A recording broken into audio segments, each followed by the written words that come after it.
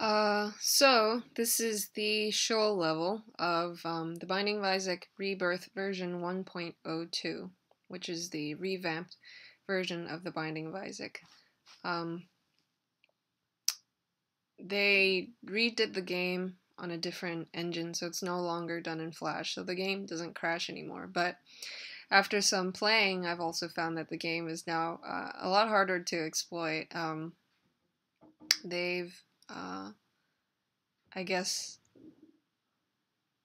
well, some of the really easy to break the game items like habit have been curbed back a little. So now it's now when you get hit, you only charge 1 point of charge.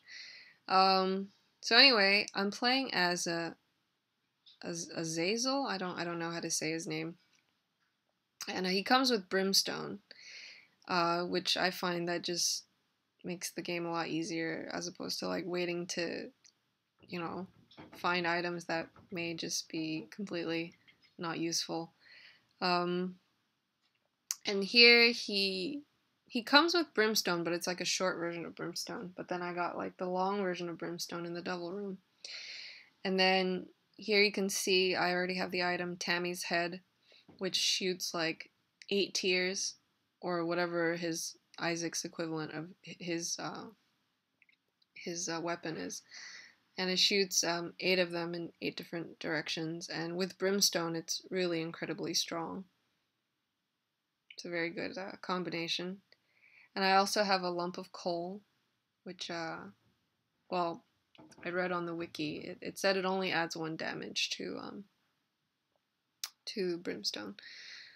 I also have Cricket's Head and growth hormones and synth oil, I believe. So all in all, I really enjoy this, I guess, makeover. But it's kind of I think it's a little more than a makeover. I mean, a lot of the room structures are different, and the vibe, I feel is completely different, which I love. I've always really loved this kind of dark, dingy thing, this, I don't know, Diablo 2 had the same kind of effect for me. I've always really enjoyed this kind of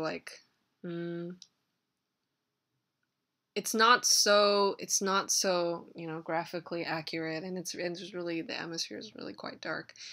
And there are lots of new items, and the game doesn't crash anymore. So yeah, it's really quite addictive, and I think it's a lot more challenging just because, for example, pills are no longer just 6 pills, whereas it used to be only 6. Every time you started a new game, it would give you a set list of 6 pills. Now it's I can't even keep count. I think it's over 10 per game. And there are lots more items, so the chances of you getting a good run is much more difficult, because unless you have the D6, which I haven't unlocked yet, the chances of you getting something, a combination of good stuff, is just really difficult, which is why I play as Azazel. So yes, this is my second, or I don't even remember, or my first Let's Play for Rebirth. Bye.